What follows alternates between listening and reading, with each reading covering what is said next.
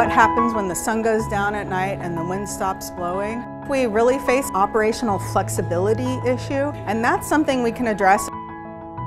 The Texas electric grid is moving to the grid of the future so much faster than anywhere else in the world. Going forward, we're going to have to write that playbook, and the world will be looking at us. We can't make a mistake. We have to figure it out. We have to get it right. If we can do that Made in Texas brand, wow, what a gift to the world we could have.